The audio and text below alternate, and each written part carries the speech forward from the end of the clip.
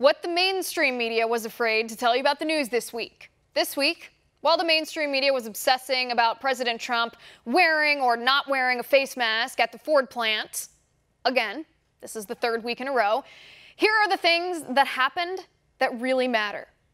A new study from Stanford professor John Ioannidis suggests the true infection fatality rate for COVID-19 is between 0.02 and 0.4%.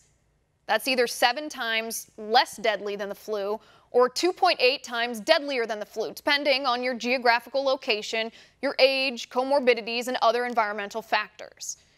Professor Ioannidis also notes that data shows the average prevalence of the virus in contained or congested circumstances, like a cruise ship or a homeless shelter or an aircraft carrier. The virus infects on average 33% of populations, indicating that herd immunity may not require 60 to 81% of the population to get infected before the epidemic wanes. But did the mainstream media report the updated fatality rate and prevalence to you? No. The mainstream media didn't report on this survey at all. A 2006 survey of disease mitigation strategies, this written by several top epidemiologists, called lockdown-style quarantines a throwback to antiquated disease theory and said lockdowns should be eliminated from serious consideration as a disease mitigation measure. According to the survey, and I quote, "There are no historical observations or scientific studies that support the confinement by quarantine of groups of possibly infected people for extended periods in time in order to slow the spread of influenza." The survey says the negative consequences of large-scale quarantine are so extreme, forced confinement of sick people with the well, complete restriction of movement of large populations, difficulty in getting critical supplies, medicines, and food to people inside the quarantine zone, that this mitigation measure should be eliminated from serious consideration, end quote. But did the mainstream media report this to you?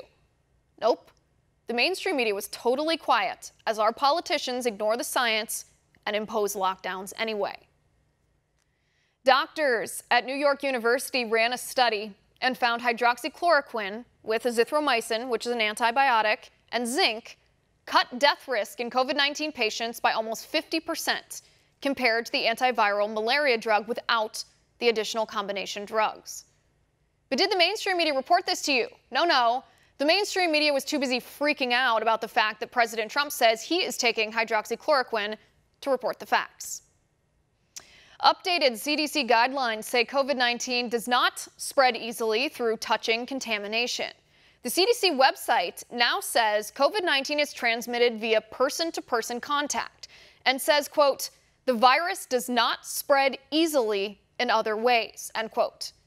The CDC also says about transmission via surfaces, quote, "This is not thought to be the main way the virus spreads, but we are still learning more about this virus," end quote. But did the mainstream media headline this relatively bombshell update? No, they did not.